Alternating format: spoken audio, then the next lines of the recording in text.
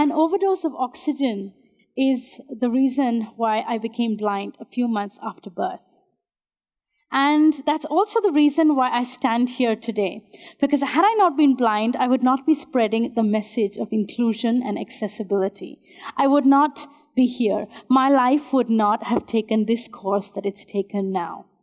Because I would have been living a totally different life. Unless you're a part of your target group, you don't know what problems are taking place out there.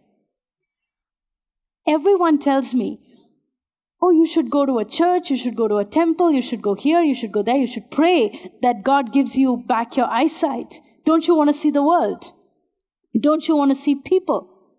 I'm like, I think you're the one who's blind. Because I can see people, I can see nature, I can see everyone. I have a picture in my mind about what my friend looks like, about what nature is. For example, this beautiful desert of Rajasthan. I can imagine it and picture it in my mind. The air speaks to me. The flowers speak to me. The sand dunes speak to me. I don't need to see. I can see everything through my inner eyes. But life is not a bed of roses for anyone, especially for a girl with a disability. You always face discrimination somewhere. The first instance I recall was when I was thrown out of my class at the age of 6. Can you believe that?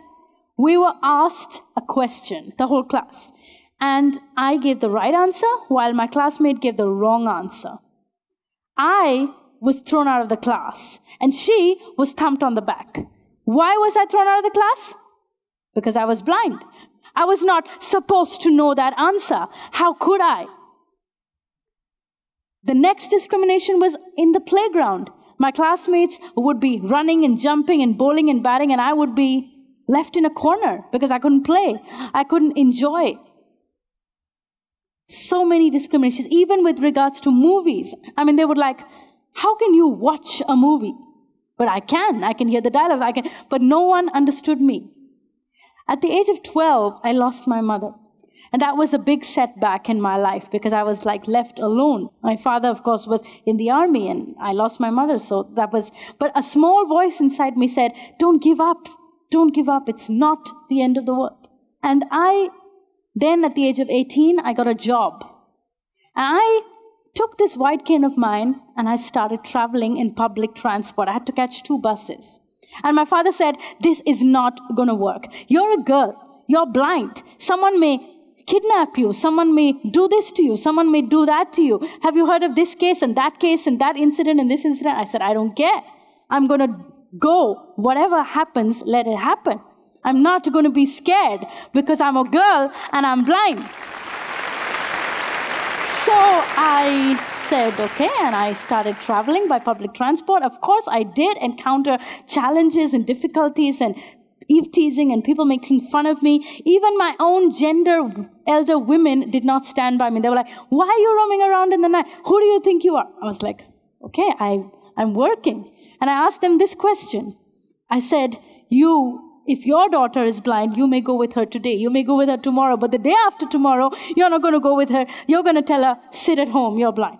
So I don't want to sit at home. I want to go and do things and rock that boat. So I then realized that I'm rocking, but there are many blind people. As India is the home to 15 million blind people, the world's largest blind people are in India. And where are they? They are tucked away. They are out. They are not there, especially girls. So I started a mobile blind school where I traveled to the houses of blind people with my white cane in public transport with braille machines and laptops. And I showed those parents that if I can, your child can. And 28-year-old Vinod, who was uneducated, heard my program on the radio and he asked me, Ma'am, how can you do this? Is this possible? Can I go to school? I said, you may not be able to go to school, but you can write your exams and correspondence and you can use technology. I went to his house. I brought him out. He attended a camp of mine where he learned how to use this white cane and where he learned how to use a smartphone with talkback, where he learned how to use a computer with a screen reader. He sent emails. He was saving documents in Microsoft Word. He became a computer trainer for many others, and he turned from a liability to an asset. Another uneducated boy, age 24, from a village, a very rural village, whose mother was a vegetable seller. He too came out of the shackles. He had never been to school, but he now speaks reasonable English.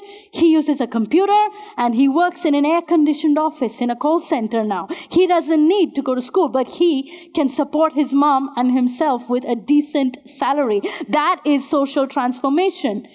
I then registered my trust, Jyothigramaya Foundation, and we started with 2 students. Now we have 10. We started in a very small building. Now we have a slightly better building where we can accommodate 10 students. We provide residential training to these students in interpersonal skills, in mobility, in communication, in how to travel by themselves, how to take life into their own hands, technology, and we try to place them in jobs, send them for higher studies, and enable them to go towards their passion. One of our blind students has even acted in a Malayalam movie. Pray them too. So there is no barriers for a blind person. Just if you have a passion, we have a passion too, and we can enjoy that passion. We also sensitize the community, because the community has to be aware of us. We take our students to malls, to shopping centers, to government offices. The first time we took our students to Pothys and Big Bazaar and all these departmental stores, people started staring at us if we aliens, just as though we were aliens.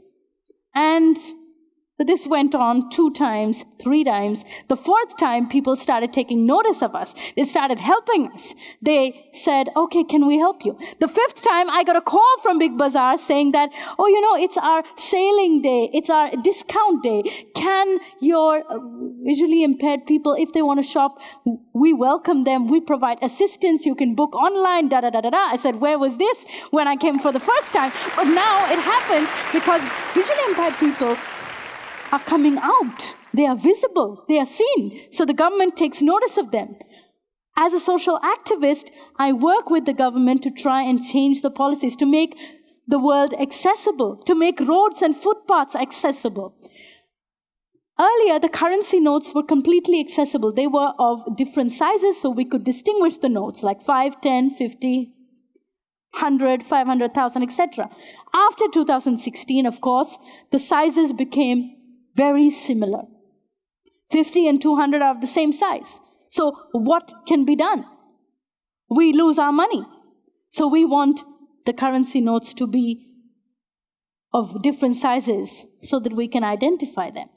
That's what we want. We want to create an accessible India where the Rights of Persons with Disability Act, the United Nations Convention for the Rights of Persons with Disabilities that India has ratified in 2006, should be implemented on ground reality and not remain a theory. We work towards this. And my ultimate dream in my life is to have a campus of my own. We now operate from a rented building. It's very hard to pay rent. It's very hard to meet our needs. But we want a proper campus, a new world for blind people where they can be rehabilitated, they can walk, they can do mobility, they can do sports, they can do all kinds of things. They can cultivate vegetables, do farming, be with nature, learn technology, do whatever they want. Adaptive physical education and everything. We take our students everywhere. We want them to experience life to the fullest. But for this, we need our own campus. We cannot pack our bags every 3 years when someone throws us out. We need permanency in our organization because we do vocational training. We've now started a small kindergarten for blind. We have a computer training center. So we need to keep this all in one place where blind people can have a world of their own. But this we cannot achieve alone. We want you all to join hands with us in whichever way you can. So, yeah. And also, we can do sports. We can do adventure. There are no barriers for visually impaired people. In fact, people with any kind of disability. We have the right to do anything we want. And I'm going to prove that to you by showing you what I can do and what many blind people can do. Thank you. Thank you for giving me this opportunity.